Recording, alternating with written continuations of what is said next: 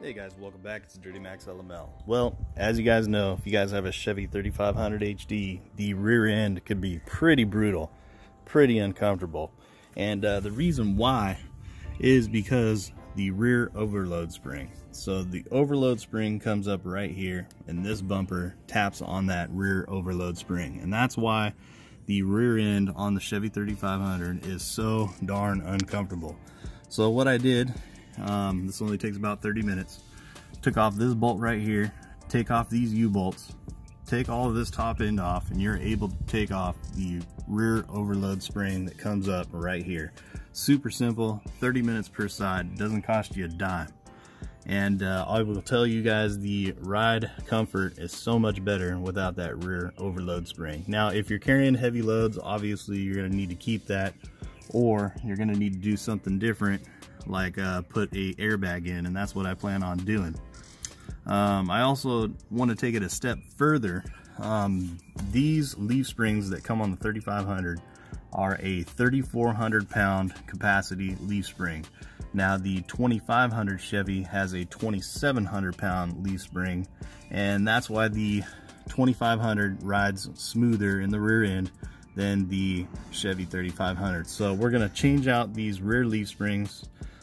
Basically, we're going to convert the back end to mimic a Chevy 2500, and then we're going to add 5,000 pound Firestone airbags on the rear with a compressor, and that is going to give me the ride quality that I'm looking for. Now this entire build has been for comfort. Obviously, you know, you want to lift a truck, but sometimes when you lift the truck, a lot of things can get weird. You know, the ride quality sometimes is not as good as it was when it was stock. So I've gone to great lengths to get the best ride quality, and that comes down to the 18-inch rims, the 35-inch tires, the 6.5-inch lift that we have with the torsion keys kind of torqued down to about a 4-inch lift now. There's a 3-inch block in the rear. So everything that we've done has been to maximize comfort. As you can see, there's plenty of room right here on the bump stop. That's your downward travel. So there's a lot of different components that you need to look at to be able to get a comfortable ride. And you know, there's a lot of guys out there with the Instagram trucks, and I'm sure some of them do ride okay, but I guarantee you the majority of them don't ride that well.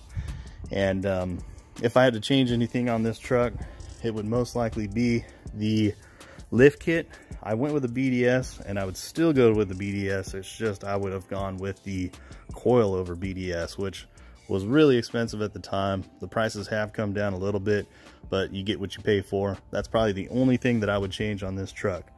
But if you guys want your rear end to run a lot more comfortable and make the truck way more comfortable for your passengers and you driving every single day, I definitely recommend getting rid of the overload spring in the rear. It doesn't cost you anything. 30 minutes per side, super simple.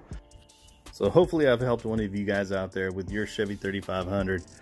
Take off those rear leaf springs. It's going to ride a lot more comfortable. Also go check out Blue Collar Builds. He also did a video about this with a rear leaf spring. I believe he's got a quad that he's revamping right now and making look awesome. Go check out his channel and subscribe. But I want to thank you guys for watching the video. Please give it a thumbs up and a like.